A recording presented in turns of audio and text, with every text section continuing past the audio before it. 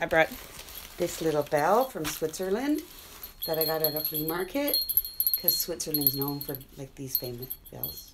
Donna Glass just got back to PEI after a month-long trip to Spain. It's only one of many countries she's traveled to in the last 30 years that she's fallen in love with.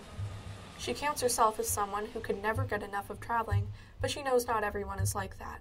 Best friend that I travel with, she lives in Germany, and I met her in Mexico like, oh my gosh, in 1990, however many years that is, like 20, nearly 30 years. And she used to take 3 months off her job every year just to travel.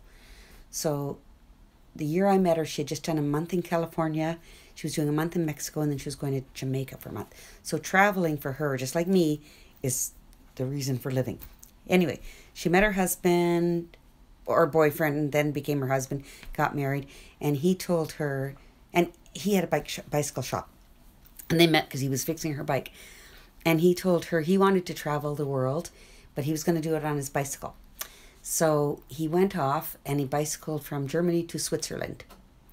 And then he sat in a cabin in the mountains and he said, I've seen enough. And he went home. Her father was a British immigrant, while her mother was from Prince Edward Island. Every 2 years, her family would pack up their car and make the 2-day trip to PEI. She was 13 when she first traveled across seas. And that was a big trip, right? Like driving for 2 days. So we traveled that way. And then I think when I was 13 or 14, I went to England with my uncle. I don't know, I think it slowly grew. I don't think it was ever when I grew up, I'm going to travel. Like, I don't think it just happened. Now, at 59, she has traveled to 40 countries. The way I travel's changed a lot from the first time I went to Acapulco and stayed at a resort. And I think I love the way it... So now I've traveled to do Workaway, which is basically it's where you go and do a bit of work per day for room and board, right? Those experiences have changed travel because then you're actually living with locals. You're learning about their lives. You're helping them make their living. And it's a lot more educational than just recreational. Yeah, so I think if anything, my travel's gone from... Like, I don't go away to do that 1 week in the resort and swim in all day and drink all night and giggle and meet people from Saskatchewan. Sorry, but that's what some people do, right? They, like recently on Facebook, I was looking at somebody's pictures who's down in Cuba, and they'll say, this is a Cuban waitress, and this is the couple we met from Thunder Bay,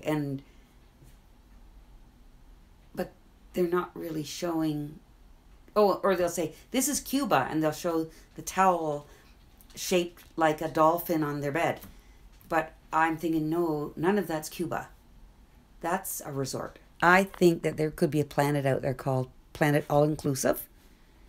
Because I think when people go to Dominican, Cuba, Jamaica, and they stay at these all-inclusives and never leave, they learn very little about the country. If you really want to get to know these places, you have to leave the resort. Her first vacation at a resort was in Mexico when she was 16 years old. She returned again and again to the resorts throughout her 20s.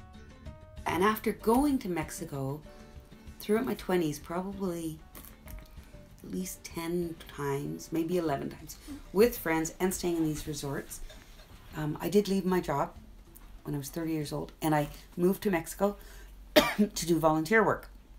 And I was going to live there for 6 months. I ended up living there for 8. But a friend of mine said, oh my God, this is crazy. Why are you going there? And I remember saying to her, because I want to leave the resort.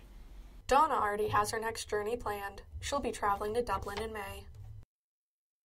Beth Atkinson, Holland College Journalism.